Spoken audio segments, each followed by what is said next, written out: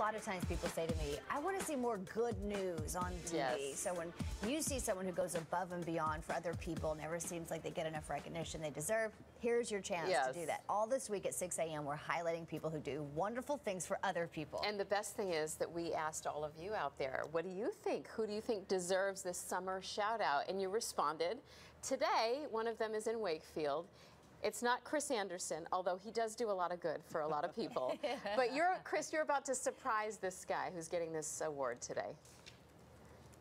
Is that good news, though, when someone's banging on your door at 6:15 in the morning, waking you up, right?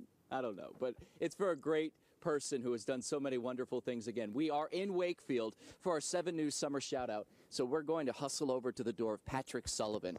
Patrick has done some awesome, amazing things for the town of Wakefield. He is an Eagle Scout, but it's the things that he has been doing over the past couple of years to help bring a tradition that is so special to the people in Wakefield, their 4th of July parade. They lost it a couple of years ago. So we're here this morning to present him with a 2-night stay at the Hermitage up in Vermont. We have to whisper a little bit because we want to surprise him. We're hoping he opens the door. His father's in on it, so his father assures us that he's awake this morning, but Patrick has no idea what's about to happen.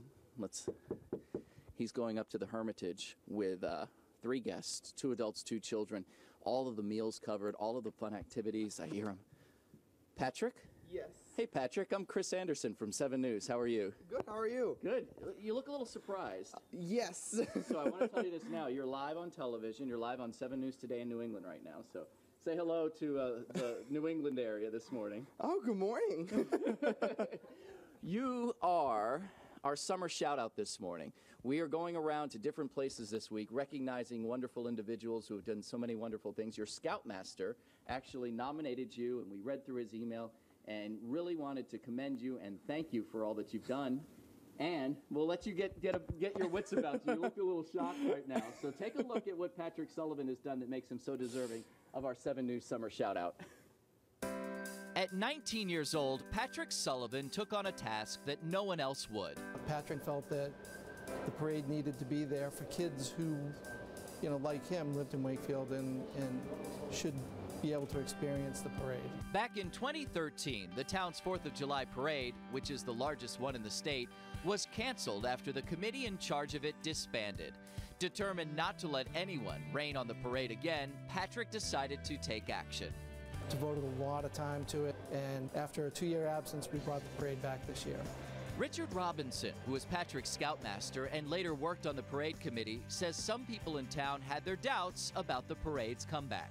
I think a lot of people expected that with a 19-year-old kid leading the parade, that we were going to get something, but it wasn't going to be like it was in the past.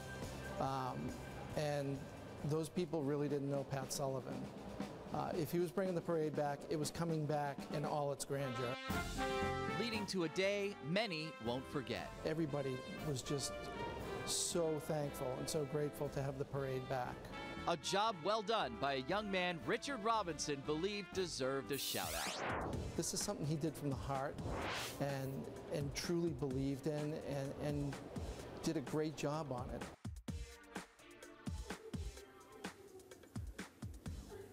He really did a great job on it. Every parade needs a leader. Patrick, you're the leader here. Why did you do it? What made you want to take this on?